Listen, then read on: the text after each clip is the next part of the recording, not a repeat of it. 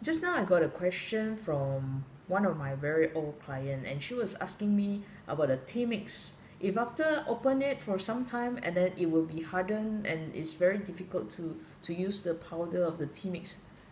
So I would like to share how I normally do it.